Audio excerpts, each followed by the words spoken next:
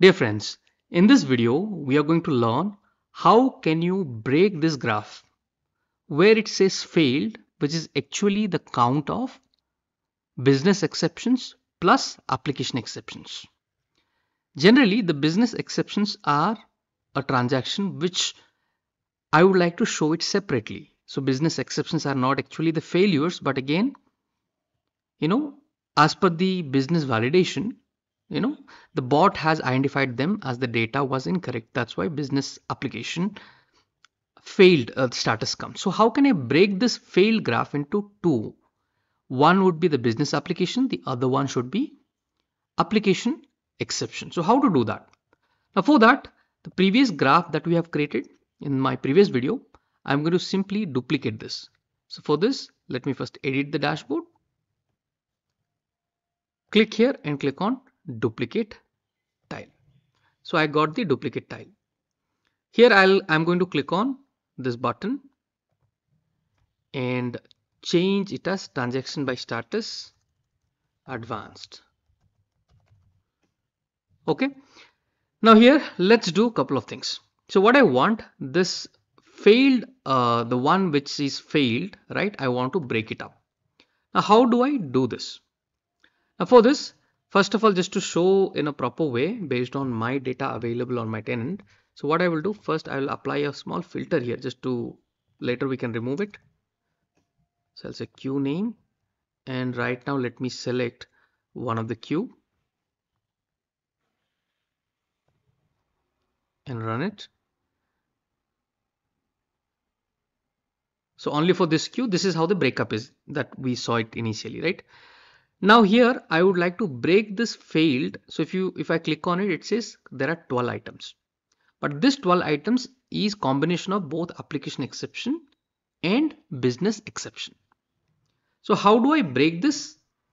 I need to learn. Now for this, I have to use a field. What is the field?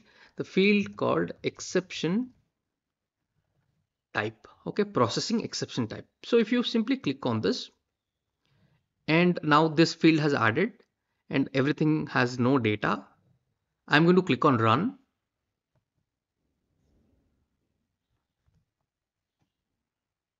And now you can see what it has done is the failed category, it has categorized them. Business exception, you have 6. Application exceptions, you have 6. So this is the category of failed. Now if you see, the graph is gone. I'm not able to build the graph because a pie chart requires 2 columns. Now because there are 3 columns, I'm not able to build a graph.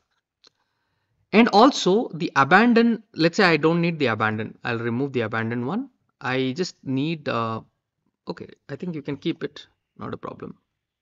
Okay, so what I want is I would like to categorize them. Okay, I would like to categorize the successful as successful, failed as application exception, and business exception. And this one, the one that says none, right, abandoned. So probably abandoned, I'm not interested at the moment. I'm going to remove it. I'll just keep only these 3 fields, failed and successful. Okay. Now, how do I show it? How do I show it? How do I break it? So for this, I am going to click on this button for the exception type, and I'm going to click on group.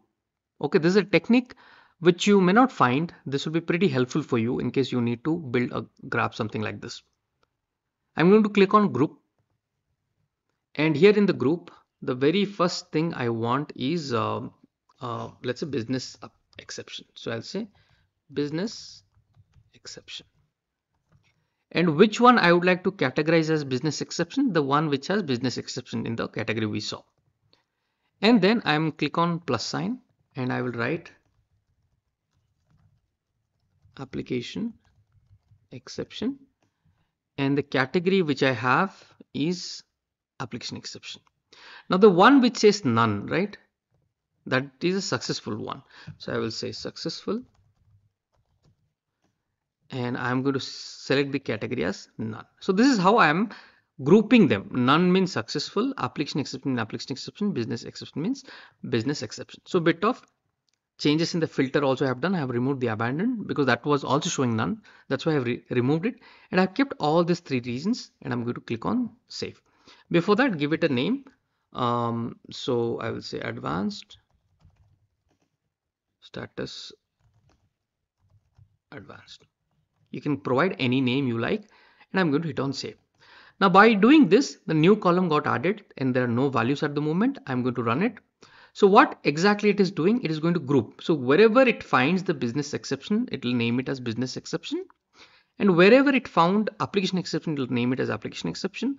Wherever it found none, it is marking it as successful because it is a successful transaction.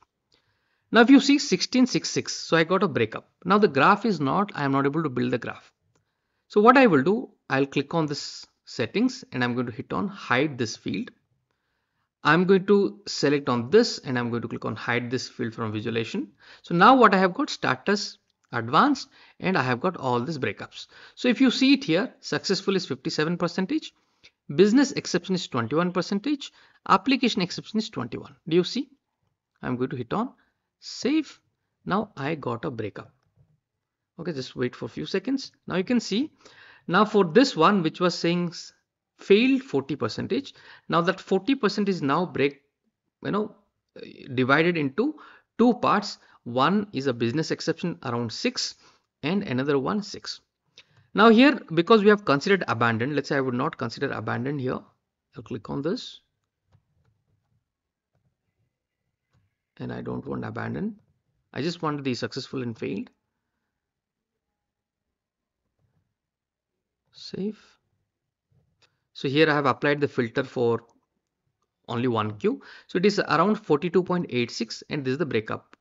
Okay, if you add both of them, it will also come up to 42.86. So this is the breakup. You getting it? Now I am able to customize. Now there could also be advanced requirement. For example, I would like to show the sum of business exception and success as success.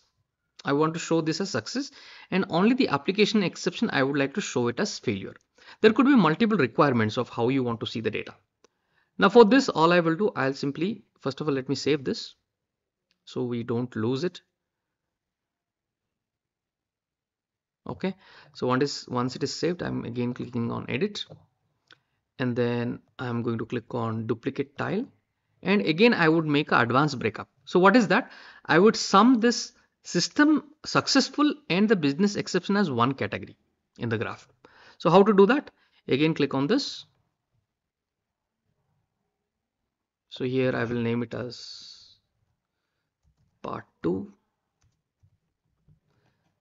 And here, how do I group them? So for this grouping, only you have to focus is in the newly created status advanced, right? This is the column that we have created.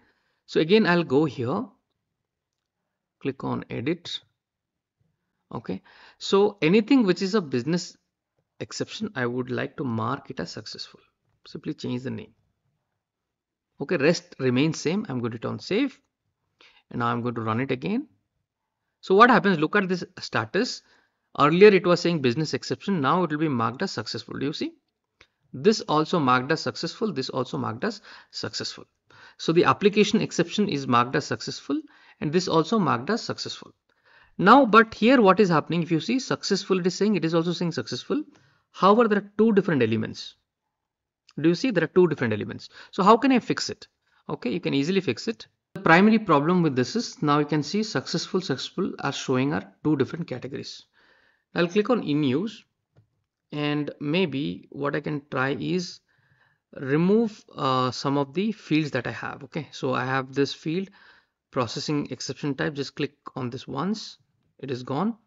And then I have this processing status. I'm going to remove it from here. Now let's run it. Okay, now once you have removed those ones, instead of hiding, you can see it has broken itself into two different categories: successful 78% and failed 21.43%. So if I'm going to hit on save, so it should sum up two things. Okay, one, it has sum up the 57 plus your 21, which is somewhere around, right, 57 78. So you can see 78% now it is showing successful and failed it is showing 21. Let's say you would like to change the colors of the failed to maybe red in color or some other color. You can always do that. Click on edit, click on series, and the failed color is this. I would like to change it to maybe maroon color, and I would like to save it. So this way it actually gives the proper breakup. So you have learned lot many advanced things now on the UiPath Insights transaction by status. Thank you for watching. Let's meet once again in our next content.